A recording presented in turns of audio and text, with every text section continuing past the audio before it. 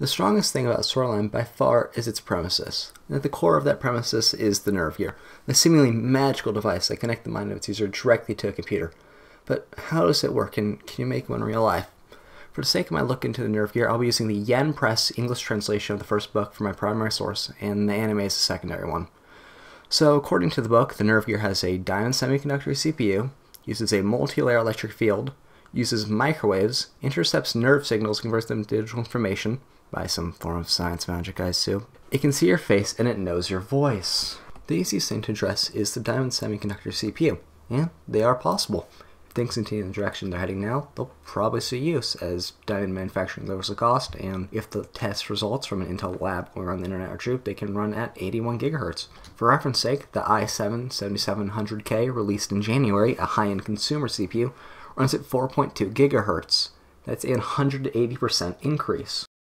But there's a catch. Diamonds are still incredibly expensive, and the main draw to using diamonds is its ability to withstand incredibly high temperatures with no negative effects, which brings a few problems. From the few shots we get of the Nerve Gear, it looks like its only external connections are Ethernet for internet and to an electrical socket for power. So in our case, that CPU is on top of your head. Most silicon CPUs have severe problems at around 100 degrees Celsius. Diamond chips are made to get many times hotter, and judging by the helmet's design, there's no cooling. Modern air and water cooling methods are simply too bulky to fit. So there's a very real problem for the person wearing a plastic helmet with a processor that will continue to rise in temperature till it simply burns out or some sort of protection method is triggered, switching the Nerve Gear off, which in the context of Swordline leads to the user's horrific death by being baked from the inside out. Assuming you don't die, there's still some problems with the helmet. Depending on the type of plastic used, the melting point may be anywhere from 70 degrees centigrade to 500 degrees. But even if the plastic doesn't melt, the wearer will still most likely suffer from third-degree burns, which can be as cause as low as 120 degrees, with exposure for more than 5 minutes. I don't know about anyone else, but when I sit down and play a game, I tend to spend considerably more time than that. And in the context of the story, the characters have been wearing these helmets for 2 years. Okay, now that we have the CPU out of the way, let's see about the microwaves it uses to render its user's brains to be something closer to a baked potato than a working organ, or on a semi-lighter note, to see the wearer's face. And if anyone's wondering, it does have a real-life counterpart in the form of millimeter wave scanners used for airport security across the United States. These scanners make an image of the person in them, and laser scanning can be used to make 3D models, so combining the two can be feasibly done. As for what it does besides get a scan of the user's face, I have no idea. I couldn't find any information about microwaves passing through the skull, but what information I did find said that when microwaves pass through people, most of their energy is lost in muscle, not skin. So theoretically, it may be able to pass through the skull, but it would not pass up the other side. Instead, because of how microwaves reflect off water, it would most likely do nothing, but it could cause burns and do nerve damage. So take that as you will. Now, on to something that doesn't kill you. The Nerve Gear's multi-layer electric field, which is a bit strange. Not because it doesn't make any sense. A electric field is the effect an object of electrical charge has on another object. It's strange because an electric field is not really used in affecting brains. Magnetic fields are. I'll be touching more on them a bit later, but for now just know I don't have any real problem with this. It just feels a bit strange enough to point out.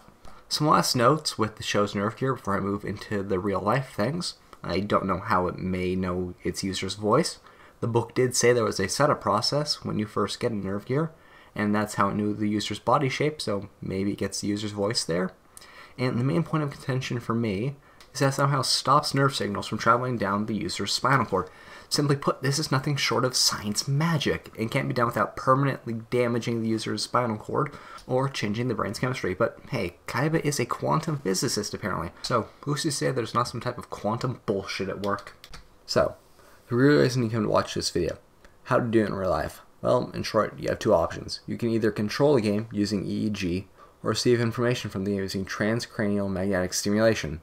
Footage on screen shows a man playing the popular MMO World of Warcraft using a special EEG setup called the Graza BCI game controller.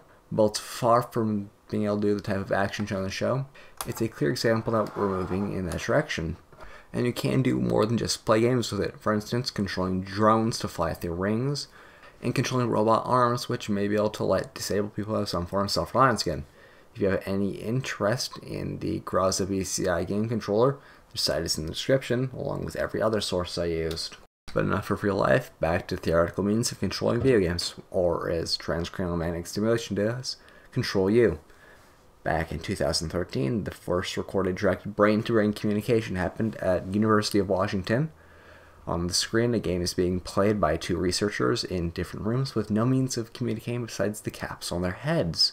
The man with the black cap is looking at a screen that shows a rock heading towards the city, and to stop it, he uses whatever science magic makes the EEG work to send a message through his EEG cap that causes the magnet placed on the man with the profile's head to pulse, making his finger click a button.